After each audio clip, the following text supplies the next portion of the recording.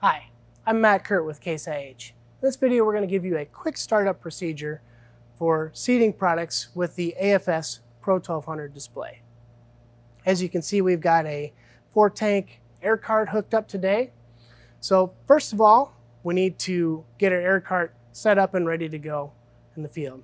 So what I'm going to do is I'm going to enable all my drives or all my meters that I'm going to be using today. I'm going to be using tanks 1 through 3. I won't be utilizing tank 4. And then of course I need to make sure that I've got my fan speed set to where I like it. I'll be utilizing the AFS Pro 1200 for rate control and section control, so I need to make sure that I have my section control set on auto, and of course that our master button is on.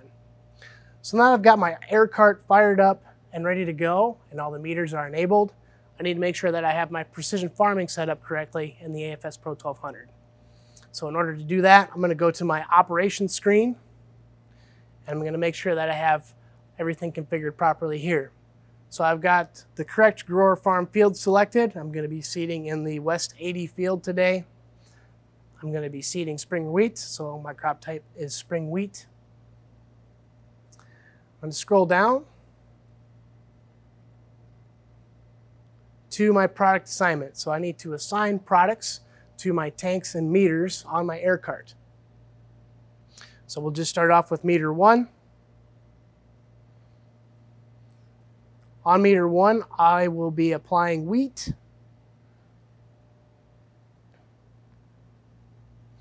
As you can see, we've got that product assigned. Our rate 1 and rate 2 comes up predefined. This is a product that I've created ahead of time. And then meter 2, I'm going to assign one of my fertilizer products to. That's going to contain my phosphorus. Again, my rates are pre-populated. If I had a prescription, a fertilizer prescription associated with this product, I'd be able to select that here. I'm not using a prescription today though, so we'll move on to tank 3. So I'm going to go up, select meter 3, and assign my last fertilizer product. And that completes the product assignment for the AFS Pro 1200. Next, I'm just going to make sure that I have my Pro 1200 work condition set up properly and that my section control will work properly. So I'm going to go into work condition.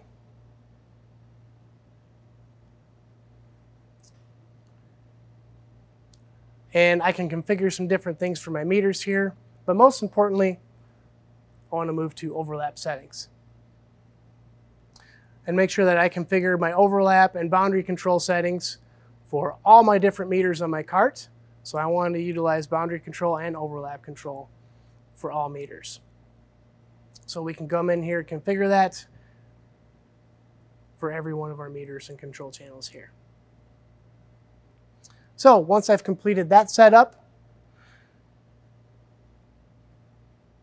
I've got my precision farming setup complete for the Pro 1200. I have my air cart setup complete as well. Now I'm ready to go to work in the field. While I'm seeding, I can utilize different run screens on the Pro 1200 to control my rate and my different meters and drives.